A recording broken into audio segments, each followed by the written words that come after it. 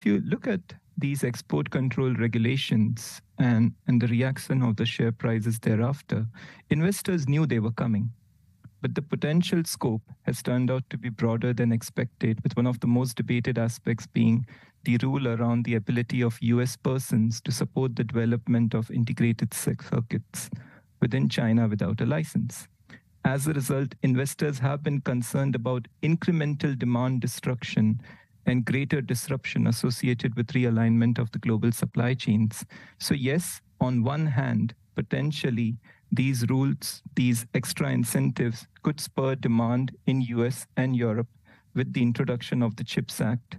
But on the other hand, this elevated level of tensions could trigger end demand destruction and more or less contribute towards uncertainty. That's why the net impact after these measures were announced was relatively negative, as evident from the share prices and the move in the SOX, which is the benchmark index for semiconductors.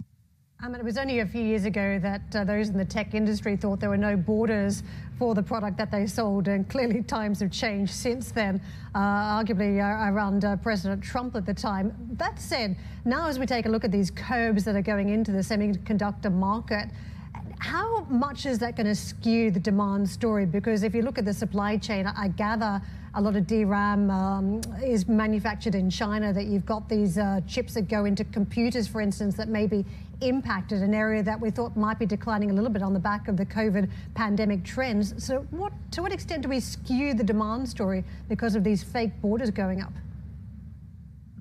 Again, it's a question on which we can debate for some time, but to keep it simple and short, I would say, as it relates to China's role in the broader supply chain, yes, it's an important constituent, but the leading edge manufacturing, bulk of it still happens outside China. And therefore, you could argue that the impact as it relates to that should be limited. But what's more important to keep in mind is China is very tightly integrated across the broader supply chain, right from materials all the way up to end product assembly. And that's what we need to think about. And also, China, given the size of the economy, is a big driver of the end demand. And at this stage, investors are debating what potential retaliation measures are likely to be. But over a long period of time, this should all shake itself out.